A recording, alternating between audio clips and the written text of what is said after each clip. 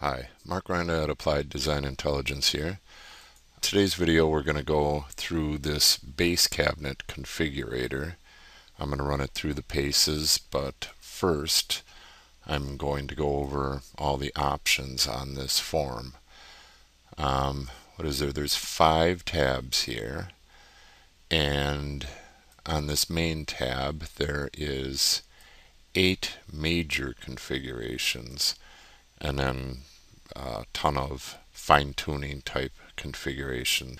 We have the cabinet size, finished both left, right, and unfinished. That refers to this is unfinished. You got the notch here and a notch at the bottom so the cabinet sits level.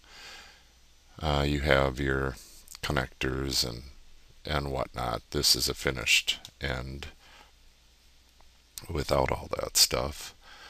Okay, door swing. This is a full cabinet open configuration, so obviously there is no door swing and there is no holes for door hardware or any of that at this configuration, but it's left and right. That's it. You have a door lock, a drawer lock, a fillet, which is a fillet around, well, it's a quarter round for you cabinet makers, a quarter round that goes on all the edges on doors and drawers, little 1/8" quarter round. I'll show that to you later. The drawer front height, there is only drawers at the top on these base cabinets, and that's what that height refers to.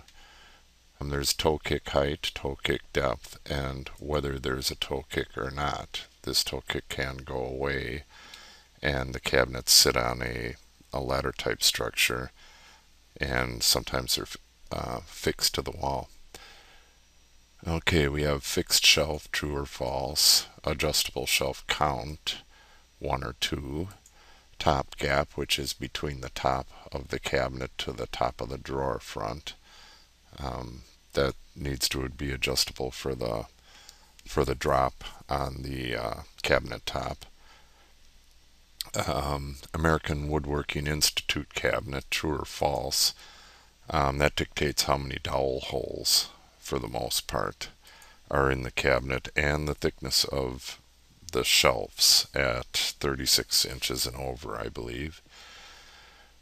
Okay, drawer slide length, that's adjustable.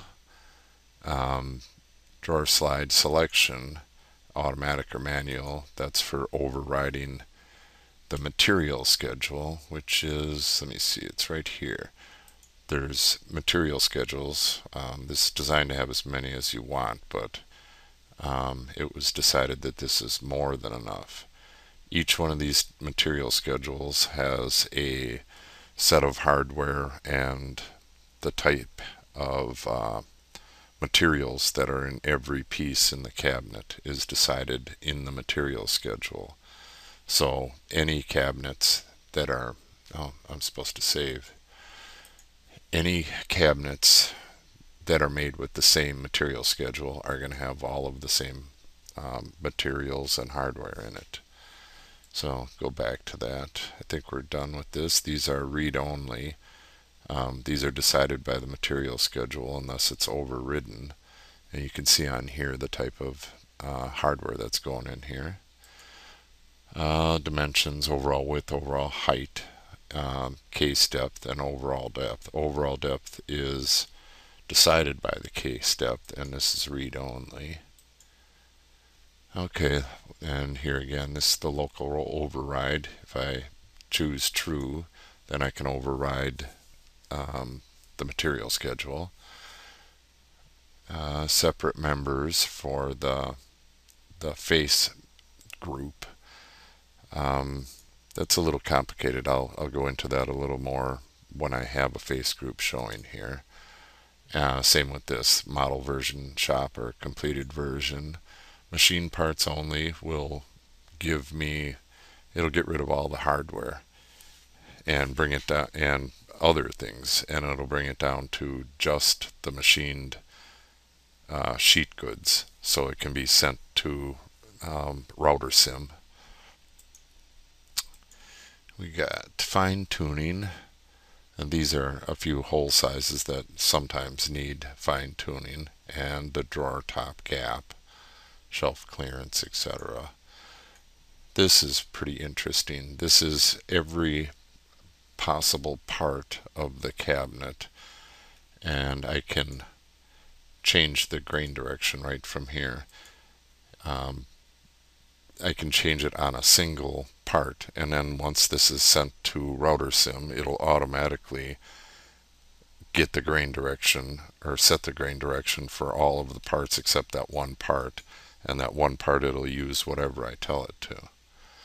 So let's run this through its paces. We got the full cab open showing now, so I'll go to the second one, which is full cab pair of doors. I have this finished right end. I'll have it unfinished on both. Door swing, we got pair of doors, so that's not gonna come into play, and I think I'll just run it here, and that's it. A full cabinet pair of doors. Okay, let's just go to, and this side is now unfinished, or they both are unfinished. Does both of them. Okay, and there's no door lock. The next configuration is full cabinet single door, so I might as well put a door lock on there. And okay, what should I do? I guess that's good enough. Alright, and there it is. Single door with a lock. Okay, let me get rid of the lock, and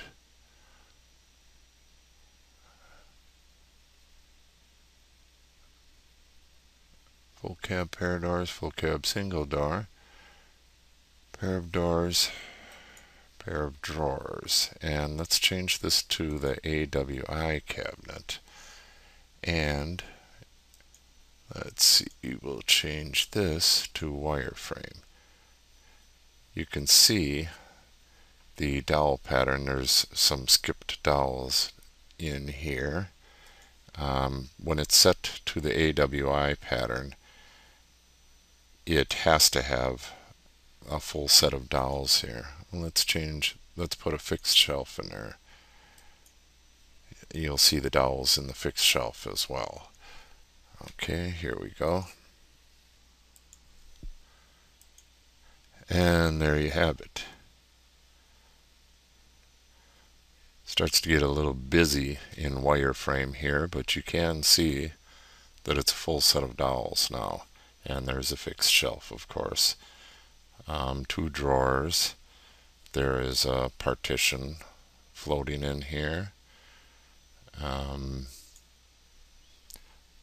And you can see the fillets on here, the quarter rounds.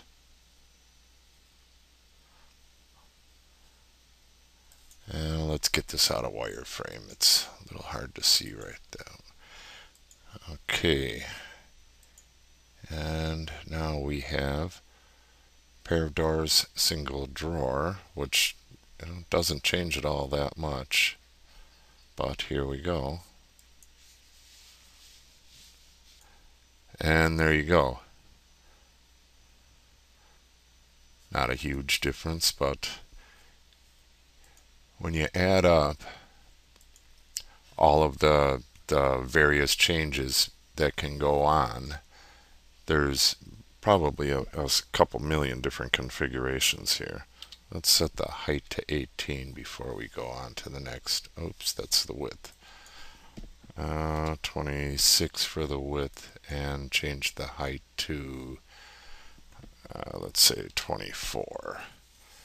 Let's see what we get here on the next configuration. We have a pair of drawers with the open lower. Let's see what that looks like.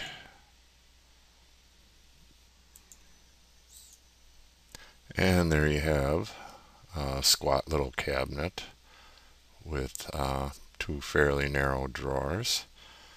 You can configure this any way you want.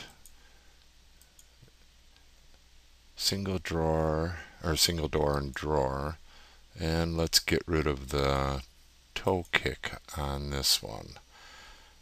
And of course I could change all the dimensions, and it won't do anything if I change. Let me see, change the overall width to 100 inches. Let's see what she does.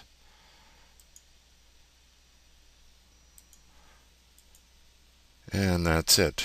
The cabinet automatically switched to 36 inches instead of 100 inches because 36 inches is the maximum width.